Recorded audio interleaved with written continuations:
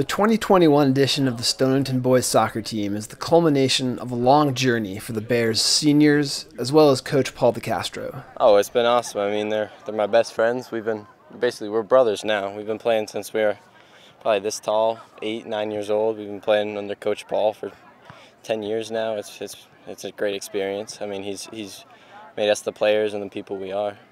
You know, you kind of sign up for, and volunteering and coaching your son when he's 8 years old, and you're not really sure what you're going to get into. Boys, gonna go over this one time. So when I was younger, I wasn't the best player around. He's definitely a big reason why I am the player I am today. The Bears' 6 captains had plenty of memories to share from their years of playing together.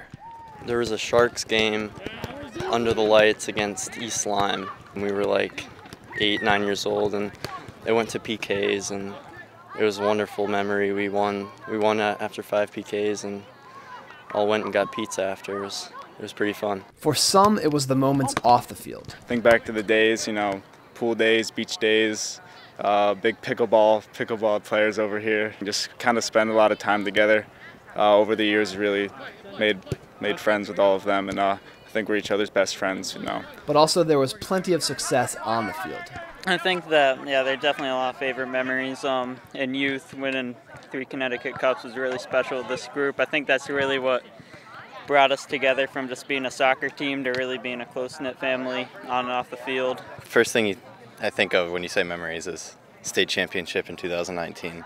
There's nothing like that feeling, and it's exactly what we want to go back to. With no state tournament last fall, the Bears are eager to make their final season together a memorable one. Certainly, we wanted to try to defend the title in 2020, and it didn't work out, and I think they're excited to get a crack in the state tournament again.